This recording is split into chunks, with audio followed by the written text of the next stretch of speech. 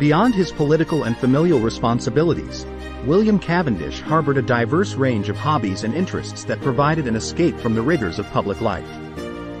His love for nature and landscape design prompted his active involvement in the meticulous cultivation and enhancement of the extensive gardens and parklands surrounding Chatsworth House, where he often found solace and inspiration amidst the tranquility of the natural landscape.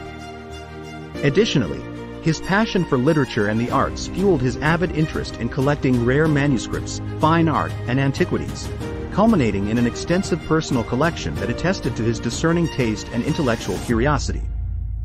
Furthermore, his affinity for equestrian pursuits and sporting activities reflected his penchant for leisurely pursuits and outdoor recreation, serving as a testament to his well-rounded and multifaceted personality beyond the realms of politics and governance.